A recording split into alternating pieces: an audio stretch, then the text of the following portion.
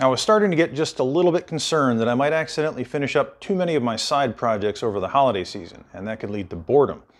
But just in the nick of time, my trusty washing machine stepped up and flooded my workshop for me, which alleviated any concerns that I had of getting too much time on my hands. Now, this seal on the front is what broke, and I ordered a replacement seal, but it took about 3 days to get here, and I had to do laundry in the meantime. So I had to come up with a way to patch this one just to get some laundry done. And it was pretty simple. All it took was a little bit of super glue and electrical tape. So I'm going to go through the process quickly for anybody else who finds himself in a similar predicament. First, let's take a closer look at what actually happened. This is where the seal broke. It folded over about 1.5 inches onto the inside of the drum during a tub cleaning cycle, which means an empty drum, but a lot more water than normal and much higher temperatures. Now, every time you close the door, it presses up against that seal to prevent the water from splashing out. But down here is where dirt is more likely to accumulate, and that causes friction, which makes the seal pull a little bit more when you close the door. Over time, it's just going to eventually crack. The first thing you need to do is cut off a little piece of electrical tape that is longer than the area that you need to repair. And the reason I like electrical tape, this is vinyl, and it's gonna stretch, it's gonna bend, and the glue isn't too aggressive, but it'll give you a pretty good seal. And all you're going to do with this is patch it back how it was before. Now, mine was a little bit deformed when I did this, so I had to work at it to get the pieces to hold together and get the tape on there just like that. It should be smooth, and the pieces should be mating again. Tuck it in on the bottom if you have that extra fold in there. Make sure that you have a good seal and that everything is held together. And then verify this by closing your door. And make sure that everything looks like it's a pretty good even seal across there.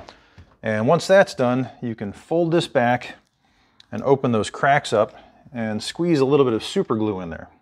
Now mine is starting to crack in a few other places, so I'm just going to jam this back into those cracks and see if I can fix this a second time and procrastinate even longer. And this is where the electrical tape really comes in helpful, because that is going to prevent too much of that glue from squeezing out in the front and creating a rough surface that would prevent the door from sealing again. So make sure that tape is back on there, and then you close the door and leave it for about 10 minutes to let that super glue cure up. Open up the door and verify that everything is set up properly. Doesn't feel wet, my hand didn't get stuck to it, so that's awesome. And then you can peel off your tape. Carefully. Don't pull out. Pull at a sharp angle like that. And you see it's got a little glue on there, but it didn't build up much of a ledge on the outside. So that's a good patch right there. It looks better than it was this morning. And the next step is to go back to your roll of electrical tape, and you're just going to put a smile about halfway across this thing. It doesn't need to wrap around the entire door because you're not going to have that much water up here. It's just going to splash around a little, and this electrical tape is pretty thin anyway. And you do want to make sure all of this is clean before you do any of this. I can see the marks from last time, so I was right around here. And you're going to have to go slowly and carefully. Try not to stretch it too much, because the more you stretch the tape while you're putting it on, the more it's going to try to pull back off.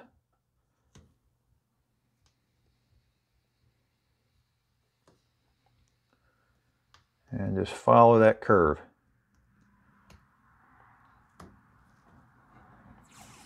I want to make sure everything is very smooth. No bumps, no bubbles. And you'll notice that the bottom part is curling up. That's fine. It's going to do that for now. We'll fix that in a minute.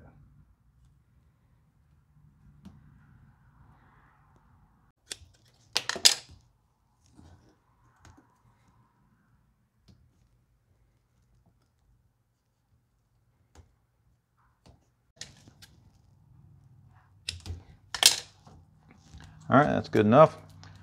And now start at the other end again and carefully complete sticking the tape on there. Just fold this down and tuck it up into that area right there.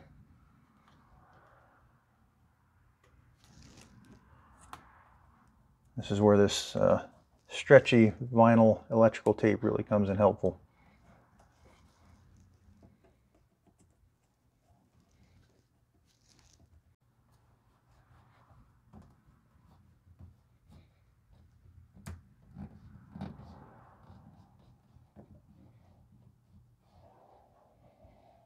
right, that looks pretty good.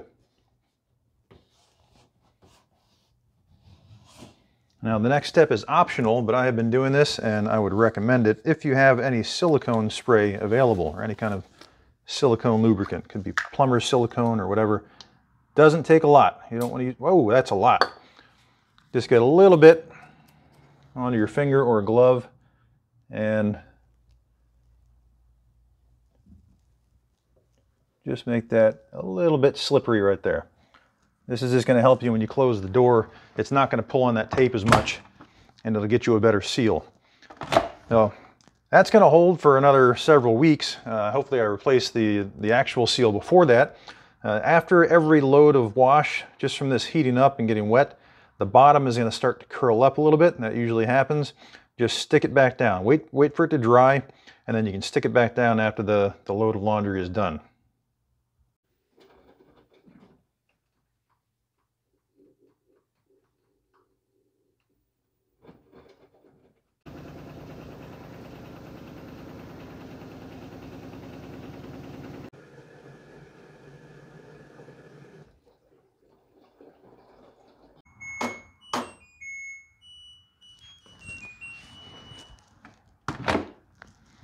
There we go, not a drop on the floor, and that stayed on there this time. It'll probably peel up a little bit by morning, but if I move everything over to the dryer and close the door again, it should help hold that thing in place.